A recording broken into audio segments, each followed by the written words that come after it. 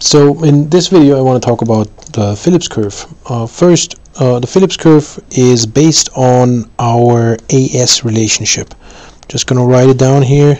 P is equal to PE 1 plus mu, and then the function if uz, where the function if uz comes from the labor market, mu is the markup, 1 plus mu the markup factor, and PE the expected price level. So we have seen these relationships first in the labor market diagram. We have the real wage on this axis and the rate of unemployment on this axis, and we get a function if uz that determines the equilibrium real wage and the equilibrium unemployment rate.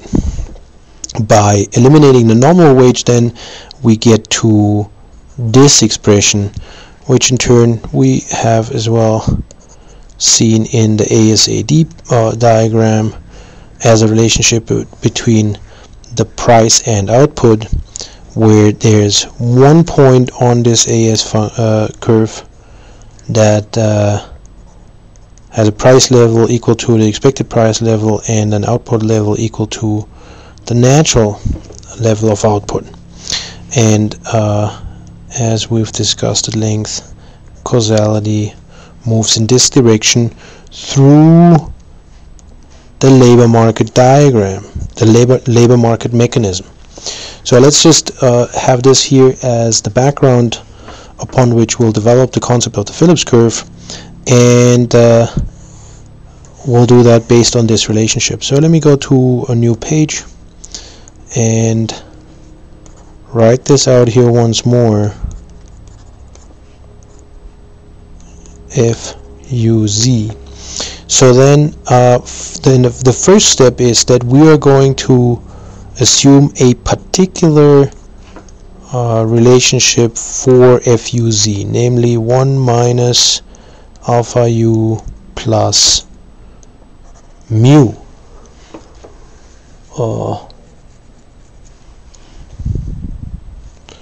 So let me correct that. 1 minus alpha u plus z. So z is that shift factor. So we have this particular relationship, and we substitute that for f of uz in the ASAD in the AS curve, and we get p equal to PE 1 plus mu 1 minus alpha u plus z.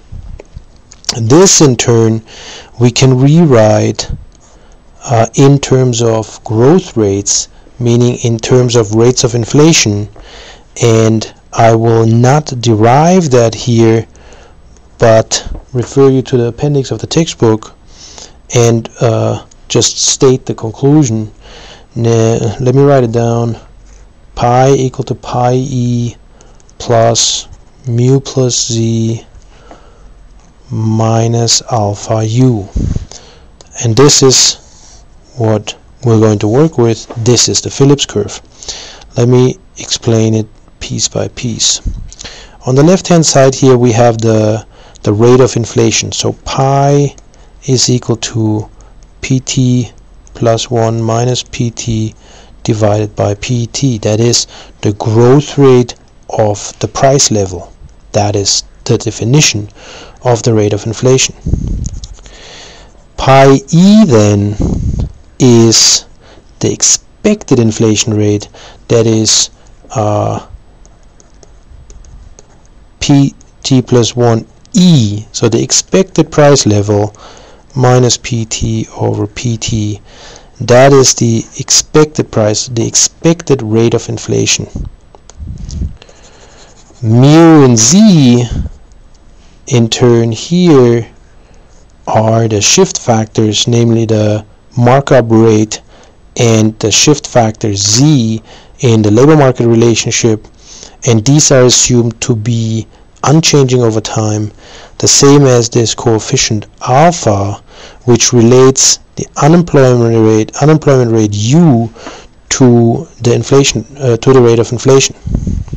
So I want to further clarify this by adding this relationship by adding time indices. So we have pi t equal to pi te plus mu plus z minus alpha ut.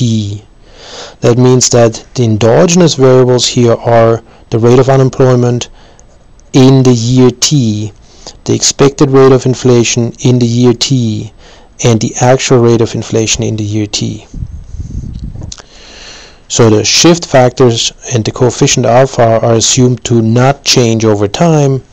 Ut affects the rate of inflation today, and the expected rate of inflation today affects the rate of inflation. In what ways? Well, if the unemployment rate increases, we have here this negative sign. If the unemployment rate increases, the inflation rate falls. And that is exactly the mechanism that we know from the labor market diagram and the AS relationship in the ASAD model. That is, a higher unemployment rate leads to lower nominal wages, which translates into the price level, and so a higher unemployment slows the rate of inflation. But higher expected inflation directly translates to higher inflation today. Similarly, increases in the markup rate and the shift factor Z positively affect the rate of inflation today. Okay, so let me go to a new page and we develop a couple of perspectives on the Phillips curve. The first is the old Phillips curves. Let me put that in quotes, old PC, the old Phillips curve. What do I mean by that? Well, 1948 to 1969 is often mentioned as the period to which this old Phillips curve applied. We can draw a diagram to illustrate that. As on the vertical axis we have the rate of inflation,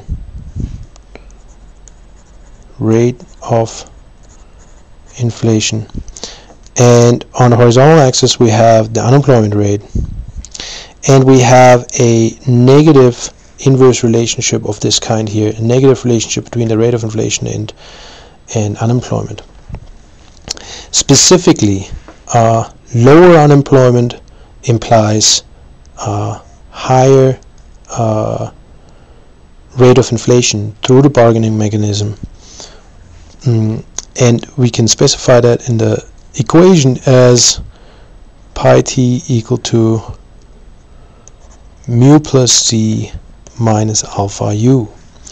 Notice here that the term pi e has disappeared. We assume that pi e is equal to 0 over this time period, so the expected rate of inflation does not play a role, or put differently, on average the participants in the labor market, employers and employees, do not pay attention to inflation, as it is on average 0. That means that this old Phillips curve provides a stable trade-off between inflation and unemployment, and policymakers, as it is often put, can choose points along this curve to target the desired rates of unemployment and inflation. And so presumably one could accept a higher rate of inflation for a lower rate of unemployment, to achieve a lower rate of unemployment. Now the new Phillips curve differs. Right here, the new PC from 1970 onwards. The new PC relates, in contrast, change in the rate of inflation, so delta pi, the change in rate of inflation, to unemployment. And that leads to a trade-off of this kind, where there is one point, which, as we'll see, is the natural rate of unemployment, where inflation is constant.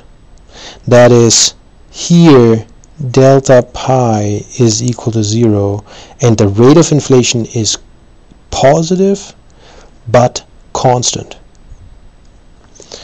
At any other point along this curve, inflation is increasing or decreasing. So how can we make sense of that?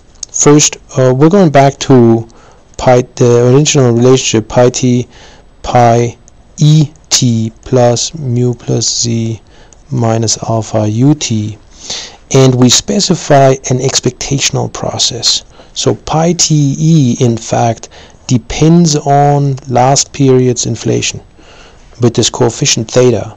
So expected inflation today is a function, is proportional to inflation yesterday. This year's inflation is related to last year's inflation. And specifically, we'll make the assumption that theta is equal to 1. We can then plug that in, the Phillips curve up here, and we get pi t minus theta pi t minus 1, or let me make this as clear as possible. Pi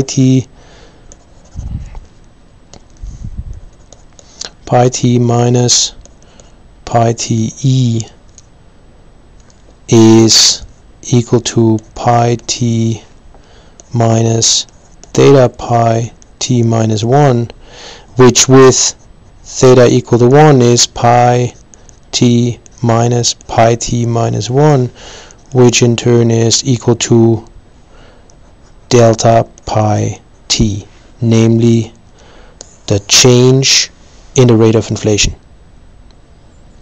So with adaptive expectations,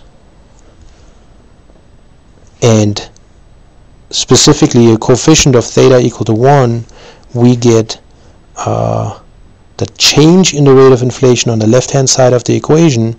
So we have d pi t equal to mu plus z minus alpha ut, and that becomes the new Phillips curve, namely that unemployment has an effect on the change in the rate of inflation, but not the level of the rate of inflation.